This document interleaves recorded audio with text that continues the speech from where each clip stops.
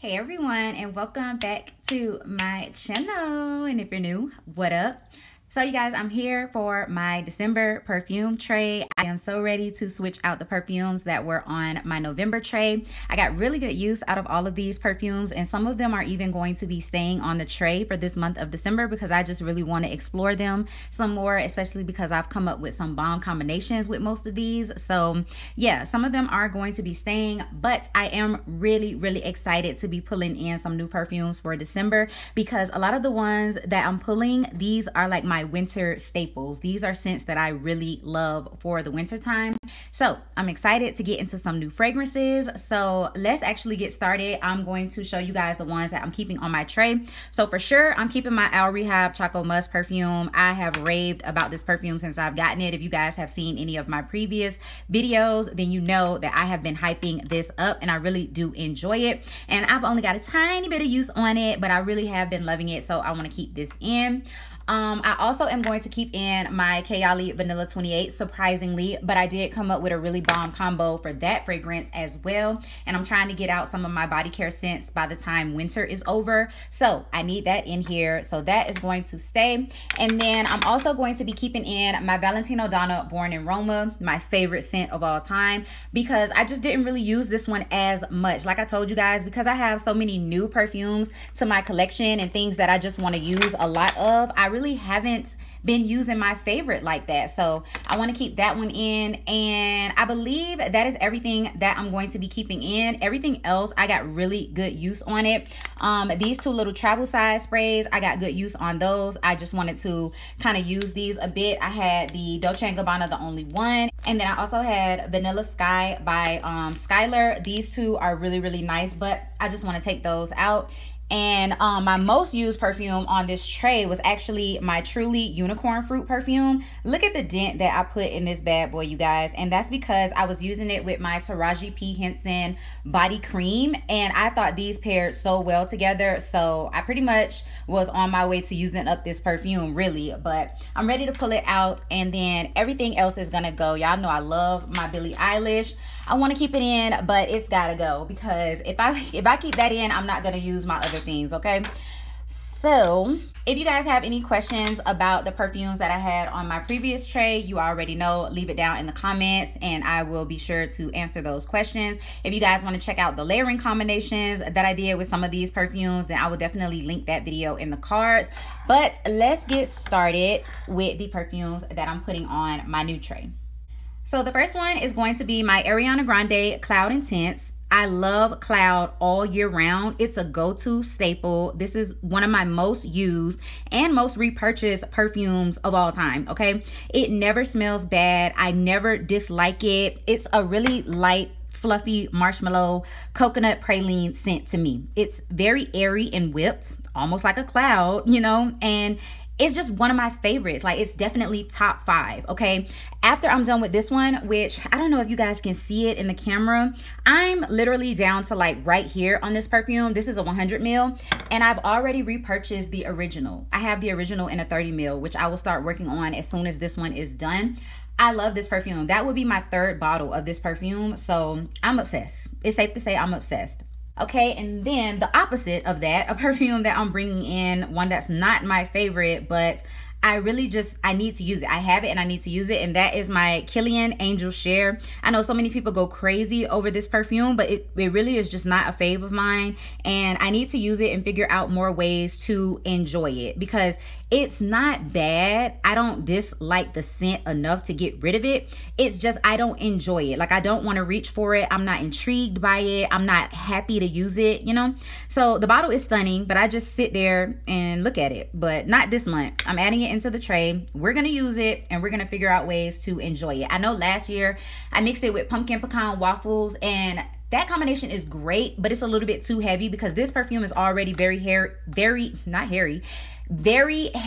very syrupy, and y'all know pumpkin pecan waffles is the same way. So I need to figure out more ways to just use and enjoy that one. We'll see.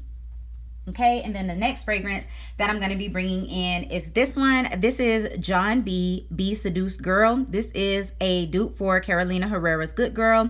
It has the exact same notes. I love how this perfume starts off. It's so unique. It's like a lemon, freshy, citrus, and almond, and then it morphs into this like white florals mixed with cocoa, praline, tonka bean, vanilla, patchouli. Like, it has really good base notes, and it's super well blended. So it's a very sexy and pretty fragrance, but it's so balanced that it could be used on an everyday basis. Like, it could really be a signature scent, but it's still sexy enough to be used for like date nights and nights out and special occasions and things like that. So I really do like that fragrance. If you wanted a cheaper alternative than Carolina Herrera's Good Girl, that's a good one. I got mine from a perfume shop in the mall, and it was literally like $30, okay? So then, oh, one of my favorites, you guys, I'm bringing in my Dior Poison Girl EDT, the EDT, because I know a lot of people have the EDP as well. I rave about the EDT. I mean, look at that dent. This is a 100 ml bottle. So good. I used this last year and I was obsessed. This is such a beautiful scent. To me, it smells like caramel covered oranges and rose in a nutshell. Like, simple. It's super pretty. It's deep, but it's not too deep. It just has a depth to it. So I love the old Perfume House rose that's in this fragrance. It fits perfectly. Usually I'm not a fan of rose. I'm not a fan of old Perfume House rose because it can come off smelling mature and outdated, you know, and I don't love that. But this right here is a beauty, and I love it during the winter time. Okay, so pulling that one in. And next we have a classic, a favorite. You know, everybody loves this one. Well, most people love this fragrance. This is Black Opium, a classic. Okay, I feel like I haven't used her all year, so I just wanted to throw her in here. This is a bold and sweet white floral whipped coffee scent to me. Like, it has a splash of coffee in addition to those beautiful white florals, and it's gorgeous nonetheless. It's popular for a reason, and back when I didn't have a lot of perfumes, this was my absolute favorite. I went through so many of these, like a ton of sample sizes and deluxe size bottles that I would get from Sephora. I had this fragrance from Scentbird. I made people sign up for Scentbird just so I can get this in like my Scentbird atomizer. So I love this fragrance. I still do really enjoy it. It's not one of my favorites anymore as far as like top 5, top 3, but I still love and enjoy this fragrance. And I had to, because I bought a full 100 ml bottle. I think it was the end of 2020. I bought this 100 ml bottle, and I have used a good bit of it. Like, you know, I really do enjoy Black Opium.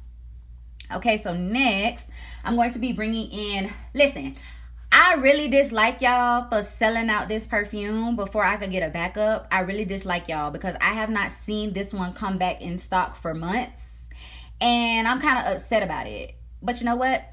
I ain't gonna be too upset because there's people out there who didn't get their hands on this at all. So I guess I can't be too upset, but dang, before I could get a backup, y'all sold this one out and it hasn't come back.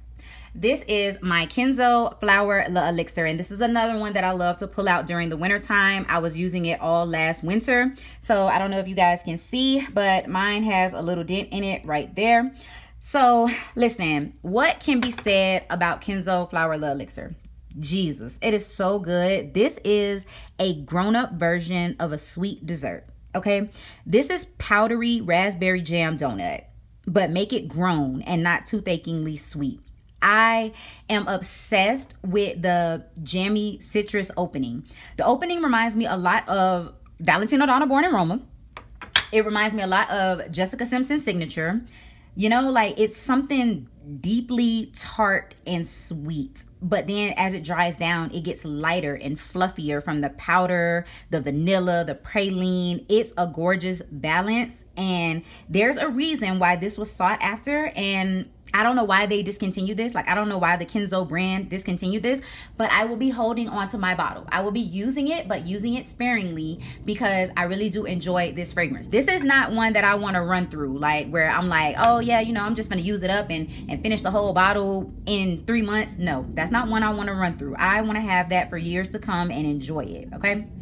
So next, I'm bringing in another favorite. I just had this on my perfume tray for, what was it, September or October? I don't really care. This is my Misguided Boss Babe. Y'all know I love this one. Y'all know I love it, okay? I'm bringing it back because I miss it and I just want to. This is such a beautiful sugary almond white floral fragrance. So many of y'all have told me that y'all purchased this because of me and y'all are obsessed.